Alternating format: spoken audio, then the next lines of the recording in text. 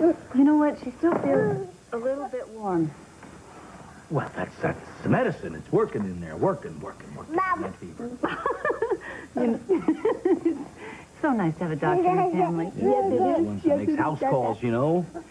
Yeah, what a night it's been, huh? Say that again. What do you think Rachel was really up to? She made a complete spectacle of herself.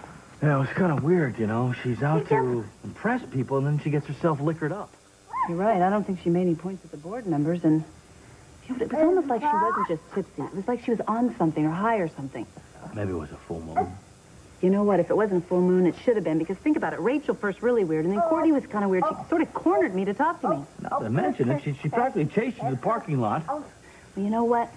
Only Courtney would think that whatever she had to say is more important than you. Nothing would stop us from coming home to our sweet little baby. So I gamble a little. What's the big deal? I found out who you owe and how much. They're not happy, Frank. I can't believe that they would try to kill me over a little gambling debt. They didn't. Then what? They weren't gonna for you. Then why did you come to see me, Sonny? To warn you. Next time you might not be so lucky. I don't understand all the fuss. I'm fine. Yeah, you're just peachy. Yeah, she should not be alone. I'm not going to spend the night here with her. In your dreams, really? Yep, I'll stay. No, I don't need anyone to stay here. I am perfectly fine. I don't need... Okay. Yep. All right. Okay. Here we go. Okay, maybe I do need someone here with me, like my mother. Your mother? I need to call my mama. Call my mama.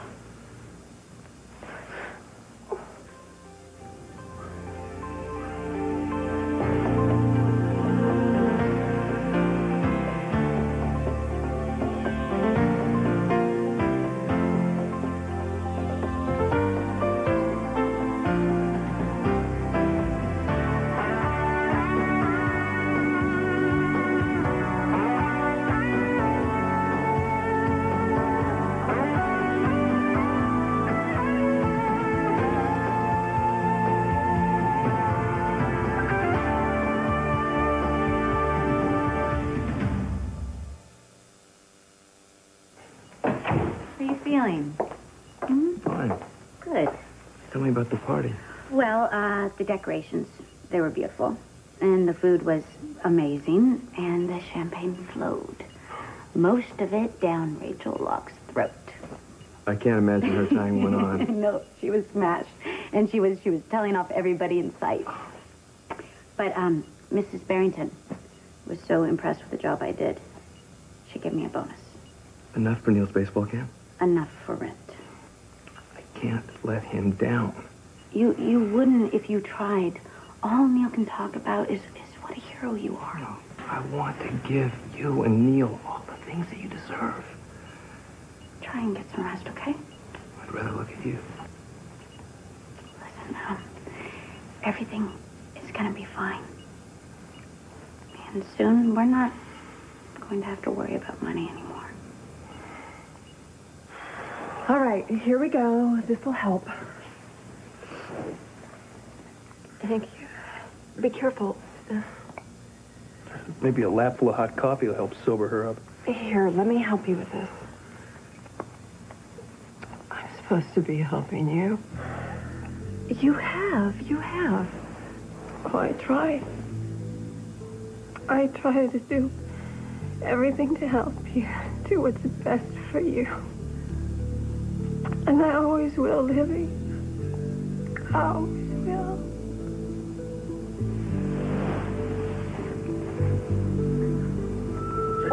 Dark and stormy night. The wolfbane was in bloom. The man-eating wolves were out looking for little... Daddy, stop it. You might scare Christina. Yeah. Okay. Oh, yeah, might scare Christina there. So maybe we'll go with something a little less gory. Okay, how about the one about the traveling salesman and the farmer's daughter? I don't think so. Maybe we'll go with something a little less. Yeah, how about Christina's never heard about the one where you two met each other and fell in love? Oh, well, you know what we were doing? We were waiting until Christina was a lot older to let her hear that one. Well, I'm older and I've never heard that one. She's right about that, Lucy. But Scott, hey. Well, let's see now. It was about 12 years ago. I was a young lawyer. I was working the waterfront, helping the poor people down there. And Lucy was working the hospital board, or working on getting on a hospital board, I meant to say. Just like now. We've come full circle, huh, pal?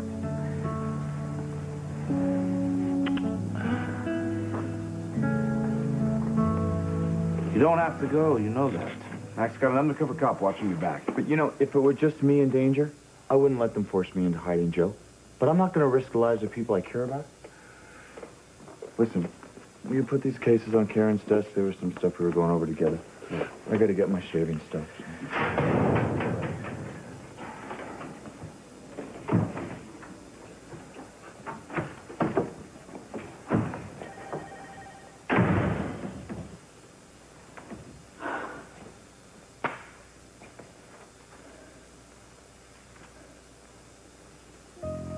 Hey.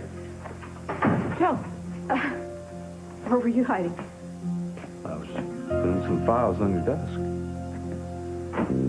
know what? I'm late for a consult. Karen, I put some files on your desk. I need you to take over on them. Yeah, sure. Everything okay? Just working hard on the pair of steps. Everything's fine. Okay. Yeah. Well, don't push yourself too hard, okay? You either.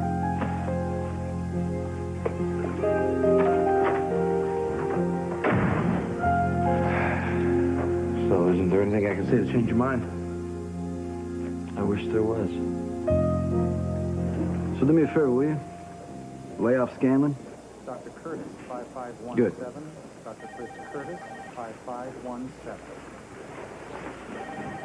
You in a hurry? Some of us have real jobs. What's with the attitude, Carrie? I mean, what are you trying to Stop do here? calling me that. All I'm saying is I'm here to try to help somebody, and all you're giving me is you're not being very nice. So you want to tell an old friend what the problem is? It's you bastard. Well, don't. I got it. How long have you been using?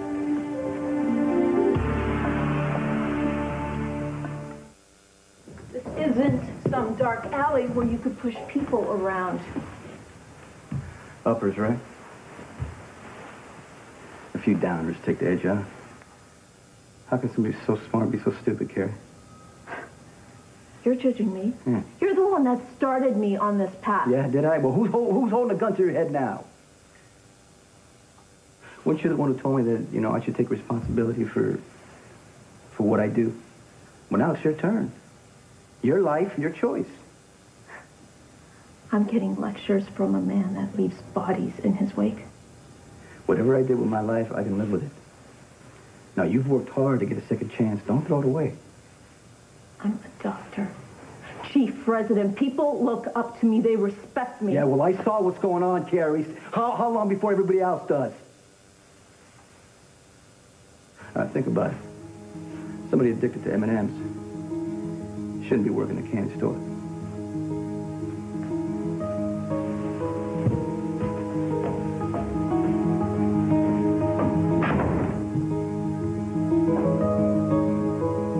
Hey, Frank. How you doing? Since when did you start caring? Well, you got shot 30 feet from where I live. Yeah, lucky you weren't home. Yeah, lucky. Wait a second. First, Sonny Corinthos tells me that the guy who shot me wasn't after me. And now you come in here all concerned. It was you that they were after. Frank, listen, I just wanted to say I'm sorry. Sorry? Sorry for what? That somebody's got a bullet with your name on it? Sorry that you and your family are part of the mob? All right, just you take it easy. You know, you're not the one with the bullet hole in your chest. All right, you know what, Frank? I wish this never happened. It's a little late for that. Yeah.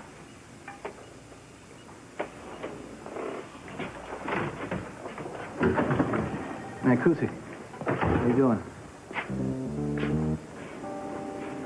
You know I don't go by that name. Yeah, I also know you're thinking of going underground. And you believe everything you hear? I tell you what, I can fix it for you. Make sure you're protected. Well, I left my family. I'm not about to join yours.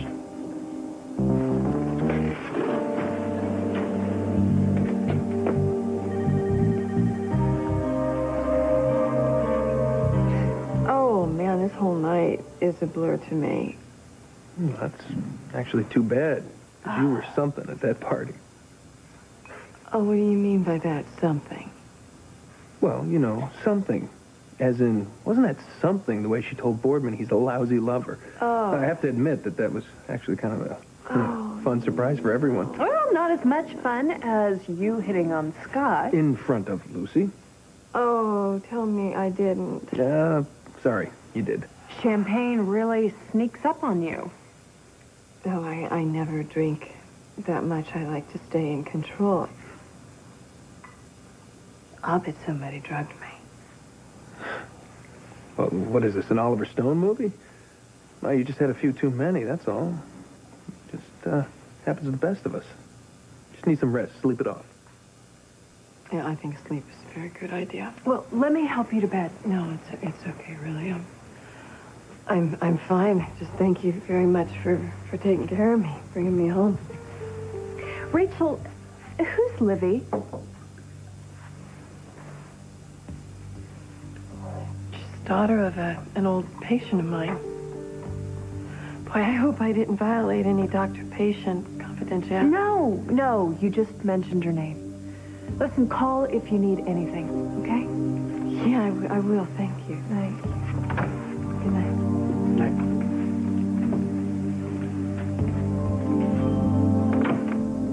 Okay, you buy that?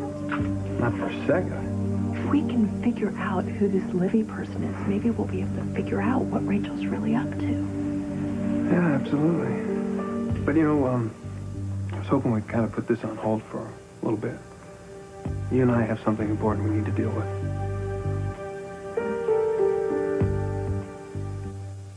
Heat on General Hospital. What began as lust turned to trust. Are you saying that I'm scared? You've been running scared your whole life. Will it lead to love? You want to go out tonight? You and me. Doesn't have to be like before, you know. Emmy-nominated General Hospital, ABC Daytime. Hey, I got your page. Joe, this is Agent Berkman from the FBI. Dr. Harmon. Listen, he knows everything. You know my conditions? You're placed at a facility where you can work with spinal cord injury patients. Where I can keep working on my own program. Understood. And the second? That woman I told you about, Dr. Ellen Burgess? It's a recent photograph and all the information I could find out about her. If you find where she is, you let me know. Will do. Ready to go? I'll meet you downstairs.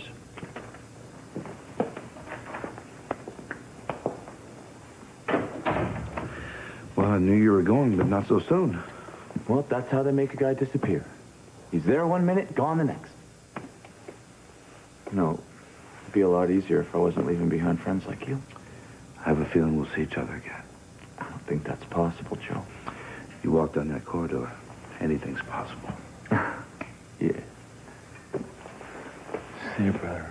See you. I gotta go, man.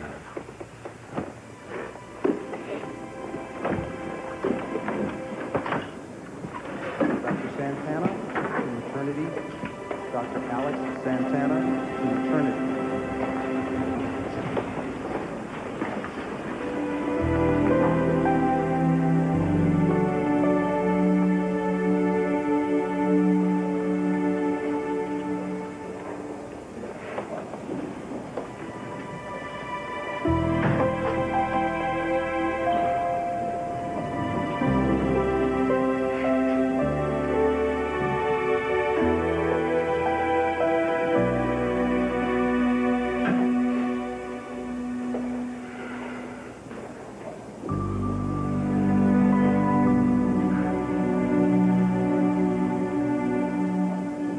My whole debt's wiped out.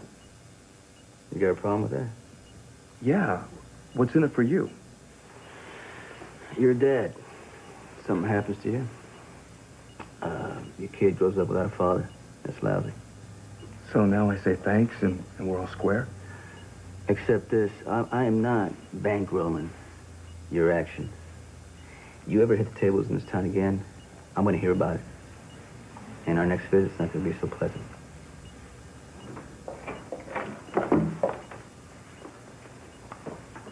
Mr. Corinthos?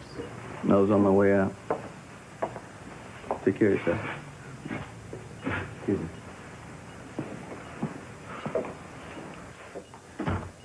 What was he doing back here? He settled my gambling debt. You're kidding. We're out of trouble. Okay, please tell me he doesn't know where we live. Hey, he's the right guy to have on our side. And don't worry about it. I am going to find a way to get the money we need. I'm not worried, okay? All right?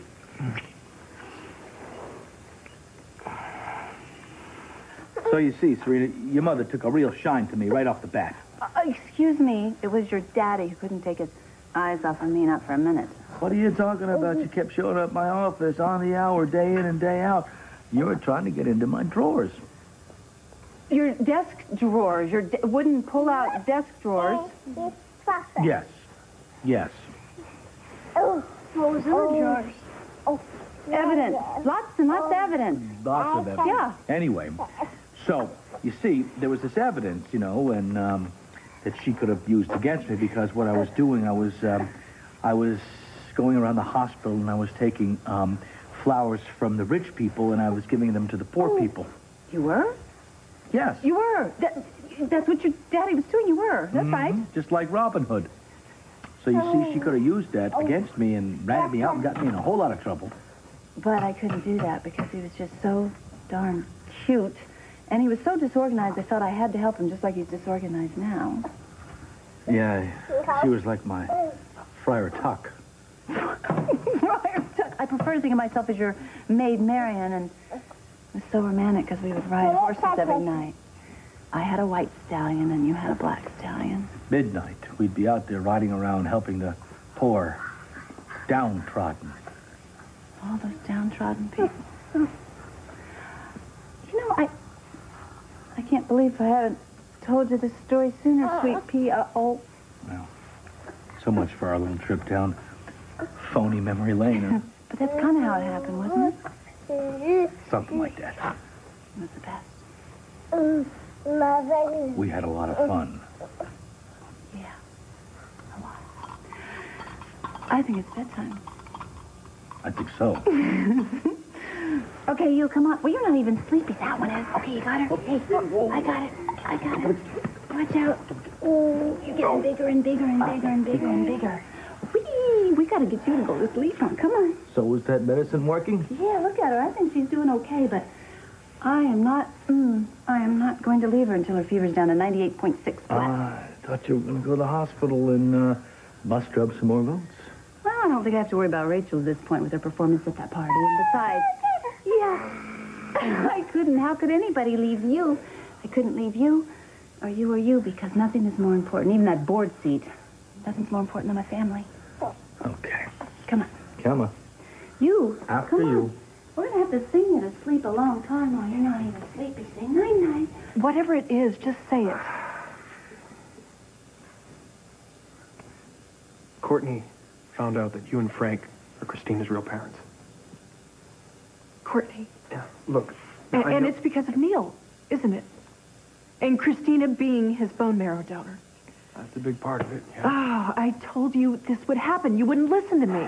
I mean, you said people would never put it together, that matches were found in the general population all the time. I know. Look, I'm sorry, Julie. Sorry doesn't change things. How long have you known? Courtney came to me a couple days ago, asking for money to keep her mouth shut. Oh, surprise, surprise. Yeah, well, she threatened to say something at the party tonight. So I decided to slip a Mickey into a glass of champagne for her, knock her out. But that glass of champagne never reached Courtney. It went to Rachel. Yeah. But she acted like she had an overdose of truth serum or something. Maybe it's the difference in their size or their metabolism. What are we going to do? Well, we can't sit on this anymore. What are you saying? Well, you have to announce that you're Christina's mother before Courtney does. If the truth comes out now, I could lose Christina forever. Julie, we don't have a choice. No, once I get my job back and people trust me, then they'll see that I'm ready to care for a child. Courtney is not going to wait. Well, then we'll pay her off. Whatever it takes, we'll do it. No. It's never going to be enough. And think about it. If Courtney can figure this out, someone else is bound to. And soon. Look, it's out of our hands, okay? You have to claim your baby now.